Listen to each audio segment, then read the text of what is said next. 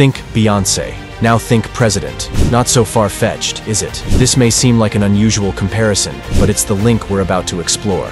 We'll delve into the essence of Marianne Schnall's book, What Will It Take to Make a Woman President, and how the themes within it resonate with the journey of the music icon, Beyonce. In her book, Schnall explores the societal and cultural obstacles that women often encounter on their path to leadership.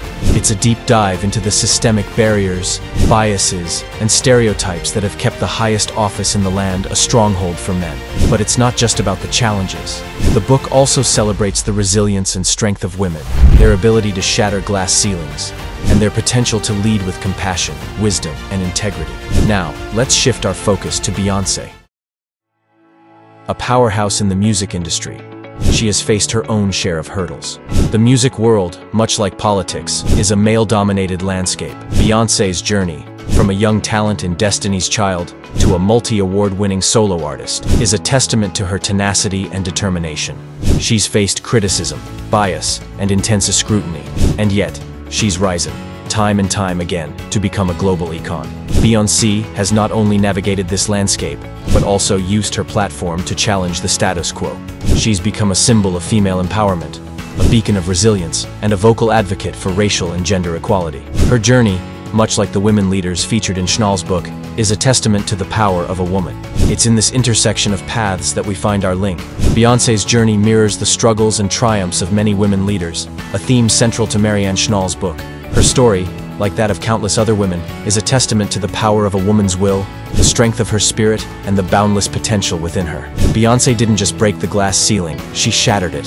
From the streets of Houston, Texas, to the glittering stages of global fame, Beyoncé's journey has been one of relentless pursuit and unyielding determination. The barriers she faced and overcame are akin to the very societal and cultural hurdles that Marianne Schnall explores in her book, What Will It Take to Make a Woman President? Beyoncé's rise to the top was not without its share of struggles. In an industry dominated by men, she had to fight for her voice to be heard, her talent to be recognized, and her creativity to be respected. She faced the challenges head-on, refusing to be boxed into the prescribed roles or expectations. This echoes Schnall's discussion on the need for women to break free from societal norms and expectations to carve their own paths. But Beyoncé didn't stop there. She used her platform to address broader issues, shedding light on the inequality and discrimination that women, and particularly women of color, face. She used her music, her art, and her influence to challenge the status quo, sparking conversations about gender, race, and power. This is a direct parallel to Schnall's argument that women leaders need to use their positions to bring about societal change. Beyond her career, Beyoncé has also broken barriers in her personal life. She has redefined the expectations of motherhood, marriage, and femininity, challenging the traditional narratives and proving that women can have it all: the career, the family, and the personal fulfillment. Schnall echoes this sentiment, advocating for a world where women are not forced to choose between personal and professional success. Beyoncé's journey is more than just a success story. It's a narrative of resilience, of breaking barriers, and of challenging the status quo. It's about refusing to be confined by the boundaries society sets for you, and instead, carving out your own path. Beyoncé's rise to fame is a testament to her resilience, a quality Marianne Schnall believes is crucial for women pursuing leadership roles. Beyoncé isn't just a singer, she's a movement. She's a force to be reckoned with, a global icon who has transcended the realm of music to become a cultural phenomenon. And this, my friends, is the phenomenon we call the Beyoncé effect. But what does this mean? The Beyoncé effect is the profound impact Beyoncé has had on pop culture and society at large. It's the empowerment anthems that have become rallying cries for women worldwide. It's her unapologetic embrace of her femininity and her refusal to be boxed into societal norms. It's her fervent advocacy for racial equality and social justice. The Beyoncé effect is the embodiment of a woman who is not just a leader in her field, but a leader of societal change. Now, let's turn our attention to Marianne Schnall's book, What Will It Take to Make a Woman President? In her book, Schnall explores the idea that women leaders can bring about significant societal change. She argues that women, with their unique perspectives and experiences, have the potential to reshape our world in powerful ways. Sound familiar? That's because Beyonce is living proof of this principle. By using her platform to advocate for women's rights, racial equality, and social justice, Beyonce is affecting societal change. She's challenging the status quo and inspiring others to do the same. She's showing us that a woman's place is wherever she wants it to be, whether that's on the stage, in the boardroom, or in the Oval Office. Just as Schnall argues, Beyonce demonstrates that women leaders aren't just capable of bringing about change, they're essential to it. With every song, every performance, and every statement, Beyonce is rewriting the narrative for women everywhere. So, the next time you find yourself humming along to Run the World Girls, remember this: it's not just a catchy tune, it's a testament to the transformative power of women leaders. Beyonce's influence on society echoes Marianne Schnall's belief in the transformative power of women leaders. Beyonce's strength lies not just in her power, but in her vulnerability. When you think about Beyonce, images of a dynamic performer, a creative genius, and a powerful woman may come to mind. But what's perhaps most striking about her is her vulnerability.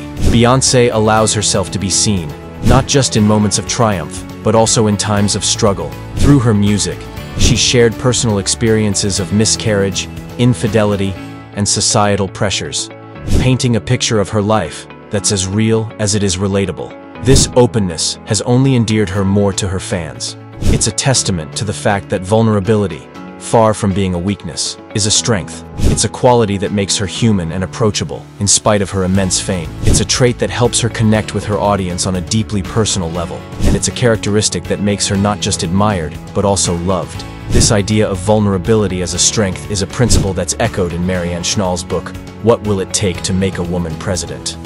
Schnall argues that our leaders need to be people who can show their vulnerabilities, who can admit their mistakes and learn from them. Because it's in these moments of vulnerability that we see their humanity, their authenticity. It's in these moments that we can truly connect with them. Beyonce embodies this principle beautifully.